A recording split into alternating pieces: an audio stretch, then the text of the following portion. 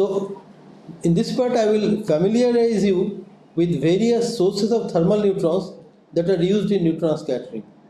Though neutrons were discovered by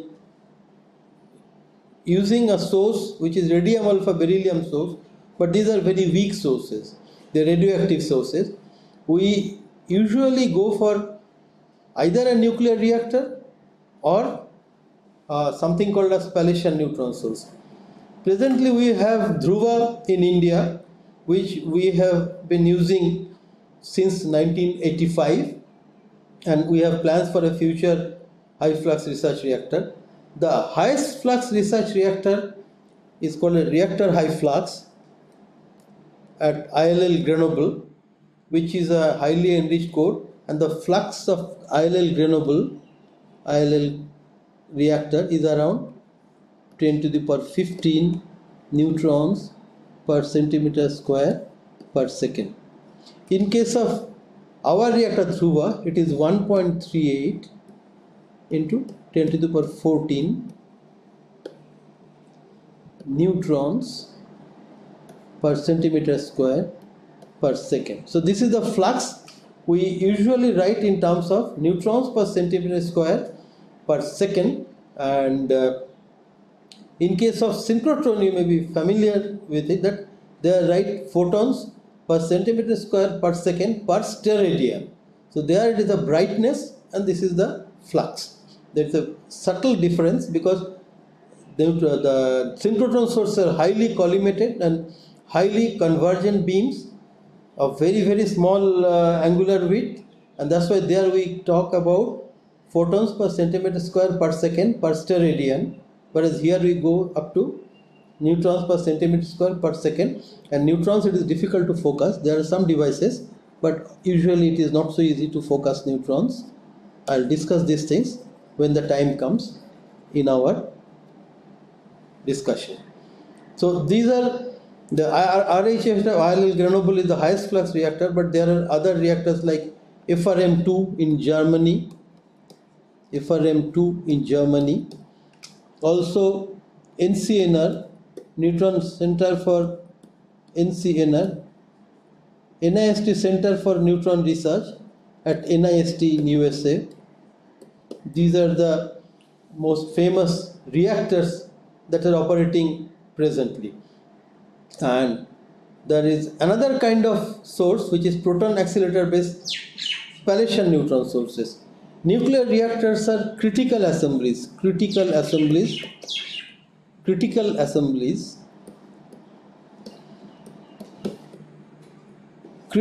means that the chain reaction is going on continuously. Unless we stop it, the reactor goes on operating and generating neutrons, and number of neutrons from one generation to another generation remains same. So it keeps on working indefinitely without any external aid for neutrons.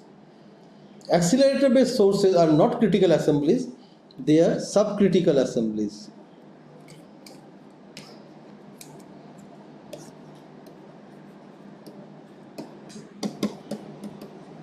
They are subcritical assemblies.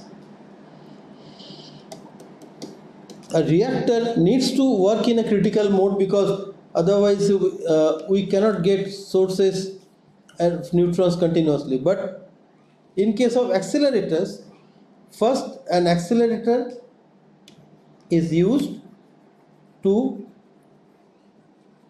get a proton beam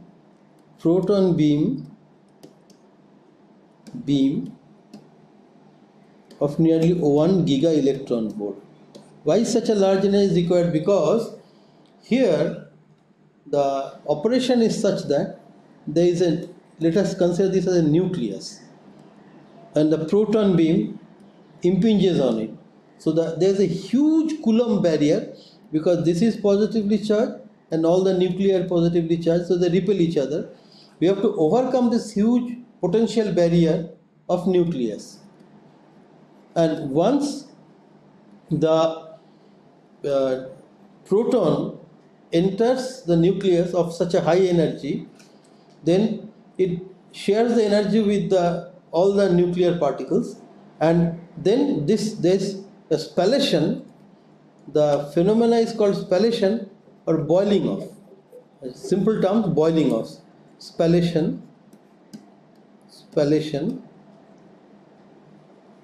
So in this spallation reaction, we get a very large number of neutrons, typically around 30 neutrons per spallation. So you can compare this in a reactor, in a fission, on an average we get 2.5 neutrons per fission. And out of these 2.5 neutrons, we use 1 neutron to keep the reactor critical or alive, and rest 1.5 neutrons we can use either for our experiments, or we can take it out and we can do some other job with the neutrons. So basically, typically we have around 2.5 neutrons per fission. So there are very large number of neutrons in a spallation, and also here the neutrons come with energy typically in mega electron volts. In spallation the energy is much higher. It can be 30, 40 mega electron volts, or even hundreds of MeVs when neutrons are knocked off by the proton in the forward direction. So they can be of very high energy. So such spallation neutron sources are usually pulsed in nature. That means the neutrons, they don't come continuously, but the accelerator accelerates a bunch of protons which are impinging on a target, and then there is a gap, then there is a second bunch. So they are actually pulse sources. So accelerator based sources are pulse sources. Usually there is one accelerator based source at this is PSI Switzerland, which is accelerator based source, but it is nearly continuous, and there is a very large proton current of around few milliamperes, and this is almost like a reactor source. But otherwise all other major sources, I named a few here. The ICIS spallation neutron source at Rutherford Appleton Laboratory, spallation neutron source at Oak Ridge, then there is the J-Park in Japan. There the sources are generally, the spallation neutron sources are pulsed in nature, and because reactors are continuous and spallation sources are pulsed, the kind of spectroscopy we do use the neutrons differ, which I will be describing you in my later lectures. In case of reactors, you have a continuous beam, so we use the continuous beam to do all our experiments. Here it's a pulse beam, so I will be giving details later, but what we use most is time of flight, or TOF spectroscopy in spallation neutron sources. Details will come later. So the nature is different, and I will try to describe the time of flight spectroscopy or the monochromatic spectroscopy vis-a-vis the kind of instrument that you can build in my lectures, and I will explain to you why how one is done and how the other is done. So now it's a tour for various sources so that you get familiarized with the look and the scale of things. Now, this is the core of the reactor high flux at ILL Grenoble. Source is here, from where I got this photograph. So this is a reactor run by UK, France and Germany as a collaborative project, and the most possibly the sought after neutron source where people from all over the world converge to do experiments. This is just to highlight the issue that one can do neutron scattering, and how this is an important technique that such huge setups are run by multi-countries.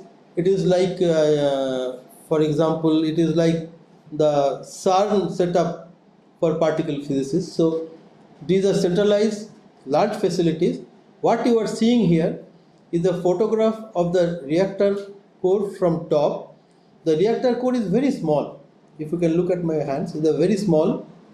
It's a small enriched core. Enriched means it's enriched with uranium by more than 90%, and it is surrounded by a large moderator tank, and the beam lines I will show you later in various schematics all look at this reactor core and receive neutrons from there. This is historically, this is the first reactor in Asia, Apsara reactor. This is a pool type reactor. In simple words, pool means the core is sitting inside a water pool, and the water pool acts as a coolant, as a moderator for this core. Same thing is true for Apsara. This is an external view of the pool. It's the reactor is inside this, so you can look at it from top. This is how the pool looks like. So this is the reactor is hanging from top, and there was a facility where we could move it from one part of the pool to other to feed to various different experiments. So this was a pool type reactor which is now not operational, and new Apsara reactor has come up that is also pool type in the Bhabha Atomic Research Center Mumbai campus. So that is called new Apsara. So Apsara has given rise to new Apsara. This was the first research reactor in Asia, and India happened to be the first country to take up neutron scattering technique to characterize condensed matter using Apsara reactor. So I have taken it from the online directory, from the online source, and this is how it looked like, Apsara. Now this is the present reactor. What we use is a Dhruva reactor. This just to give you a view, you can see the people doing experiments are here. So this gives the scale of the things. One thing you notice that there is something which I call reactor block. So this reactor actually, it has got a core which is typically 3 meter diameter and 3 meter height. So this is a cylindrical object, the reactor, and this is the outside the cylindrical block that you are seeing. But because every time you have a spallation reaction or you have a fission reaction, lots of unwanted radiation. Unwanted means they can be harmful to human beings. They also come with fission as fast neutrons. So in a reactor you have thermal neutrons, but every time new neutrons are being born, and there are fast neutrons. So there are fast neutrons, there are thermal neutrons, there is huge intensity of gamma ray flux, because in fission you also have excited nuclei which they de-excite and give out gamma rays. So when we plan to do experiments at such places, we need to have a huge shielding so that the personnel can act safely, work safely inside a reactor hall or in the experimental hall of an spallation neutron source. So here this reactor core, first it is surrounded by a D2O reflector, and the moderator is also D2O in this reactor. So there is no physical boundary, but there is a region where you have D2O. This D2O reflector, when the neutrons leak out to them, sends them back inside the core. So they are acting as reflector, and the D2O in the core is acting as moderator. So those same D2O, one is acting as a moderator to bring the energy of the neutrons down. A part of the thing is acting as reflector to send reflect the neutrons back inside the reactor core, so that we don't have any unwanted leakage from the core. This is followed by a light water vault, H2O, and then it is followed by a huge biological shielding, or it's a concrete shielding surrounding it. What you are looking at is the outer face of the concrete shielding, and this whole thing, this is approximately 5 meters thick. So if the reactor core is 3 meters, so the radius, so 3 plus 3 is 6 plus 10. So what you are looking at is a cylindrical block which is nearly 16 meters in diameter, and outside that we have a large number of instruments. Right now I can just tell you the names. I'll come to each and every instruments later in my talks and explain what kind of experiment, what kind of characterization are done at that. So there is a powder diffractometer using position sensitive detectors. There is a single crystal diffractometer. There is a magnetic diffractometer. There is a triple axis spectrometer, and there is something called neutron guides for neutron transport. And you also have a through tube in this reactor, and also we have instruments run by an organization which is an University Grants Commission, UGC, and DAE collaboration, and they also run some instruments here. So this will make you understand how the reactor core looks like. So this is a schematic. This is the core of the reactor where neutrons are getting produced, and then you have these beam lines. These beam lines are nothing but they are actually holes intentionally provided in this cylindrical reactor block, and some of them are radial. That means if this is the core, they are coming out from the core radially, and there are some which are tangential. They don't come out radially, but they are as a tangent to the reactor core. And all these and these things which are shown, these huge drum-like objects, these are known as monochromated drums, and I am shown here as a circle in this plan view. And also there are two guide tubes to guide the neutrons out, which I will briefly explain to you. So that means this is the core, this is the heavy water reflector, then the water vault, and then you have this biological shielding, and outside all these are done so that the reactor remains critical and the people remain safe in this spot, which is the reactor hull, because experimentalists have to work in the reactor hull in a radiation environment where the radiation level is continuously monitored and are within the limits, safe limits set up by International Council for Radiation Protection, ICRP, and this is strictly followed. Continuously they are being monitored, and people who work here, they also use radiation badges which gives cumulative dose one might be receiving in any experiment at the time they spend inside the reactor core. And we have two parts of this experimental facility. One is the reactor hall, and another one is an adjoining hall known as guide tube laboratory. So many experiments are done in the reactor hall, but there are also experiments which are done in the guide hall. So guide halls at the present day, they are an integral part of any neutron source, whether spallation neutron source or reactor, where the neutrons are taken away from the core by using neutron guides. This I will explain to you later. This is a typical schematic of a spallation neutron source. This is I've taken it from internet. This is the ICIS source at Rutherford Appleton Laboratory in UK.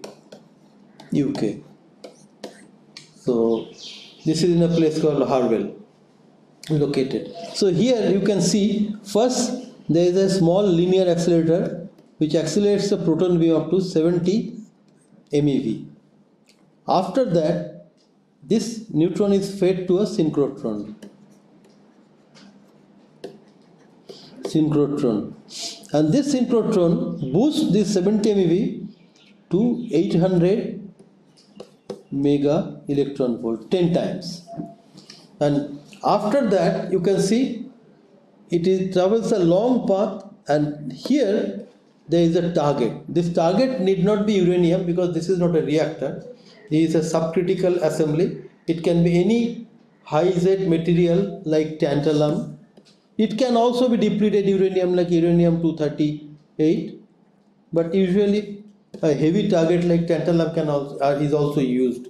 So here the target is typically maybe a few feet by few feet in dimension, and in which the proton beam impinges. As I told you, that is a very high energy proton beam, so it can knock off neutrons with very high energy forward direction.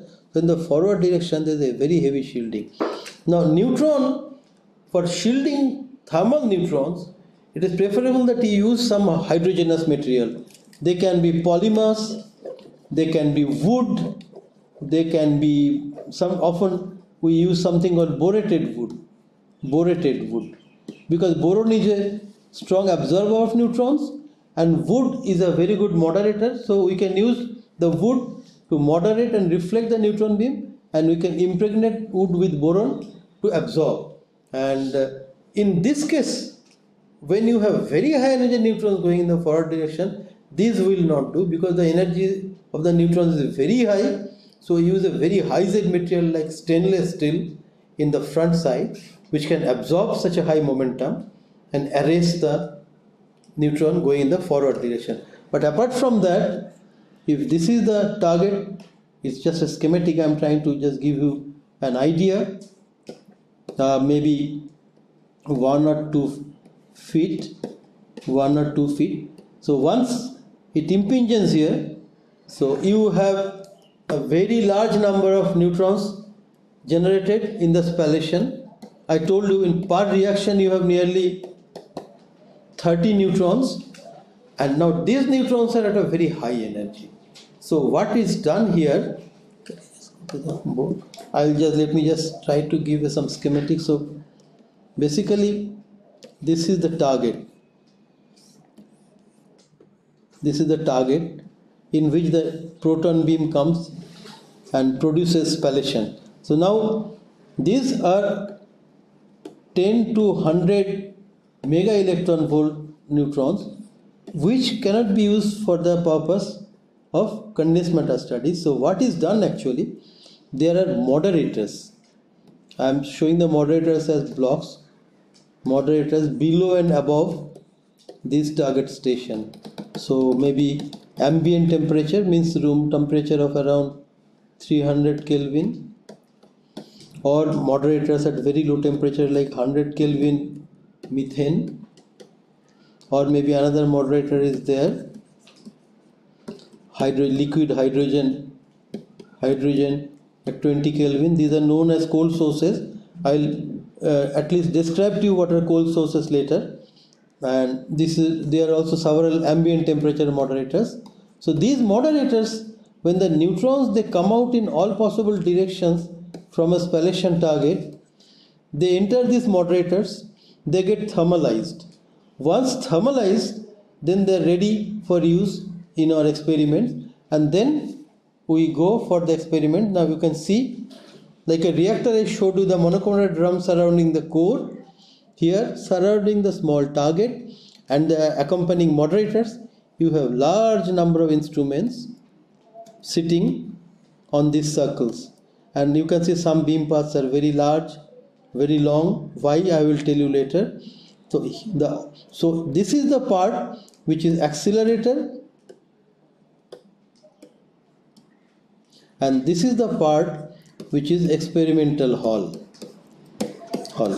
There was a single target till few years back in Rutherford Appleton Laboratory. Now this beam of protons is diverted to two sources. So there is target station 1 and target station 2 in Rutherford Appleton Laboratory, and experimental facilities are provided at these two places. So this is not to teach you everything about Rutherford Appleton Laboratory, but this is to tell you typically how an accelerator based source with respect to a reactor source. In the reactor source I showed you Dhruva because that is what I am quite familiar with, and this is typically how it looks like for a spallation neutron source.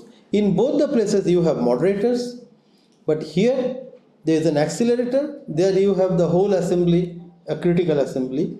So here it is pulsed, and in case of Rutherford Appleton this ICIS, we have a source which has got frequency of 50 Hertz. 50 Hertz. That means every second you have 50 pulses of proton hitting the target, so giving us 50 pulses of neutrons. They are actually first, these neutrons are arrested in the moderator, or they enter the moderators, thermalized, and after that they are used for experimental purposes. So we have got 50 pulses to work with, and few of the pulses they go to target station 2, few of the pulses go to target station 1, and the sharing is dependent on the kind of experiments and the kind of instrument they are available at the two targets. So this is a typical schematic of the spallation neutron source ICIS at Rutherford Appleton Laboratory. Similar sources are now there at SNS, spallation neutron source, which is at Oak Ridge, USA, and also a very large facilities coming up.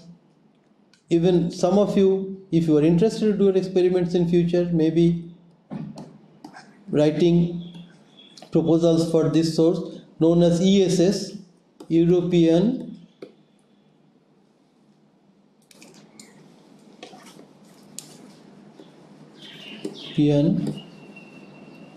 spallation source. It is coming up near the university at Lund, in the north, in the Scandinavian countries, near Lund University, and this is a joint venture of many European nations like CERN or like Rutherford, like ILL at Grenoble. So this is a joint effort and a very large spallation neutron source which is coming up, yet to become operational. So I showed you the experimental hall in Dhruva reactor.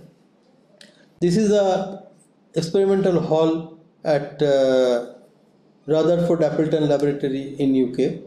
So again, you can see the scale of the things. They are big, and the facilities are huge, and there are basically, to work there, one needs to familiarize with all the safety rules and how to enter, how to come out, and they need some training also.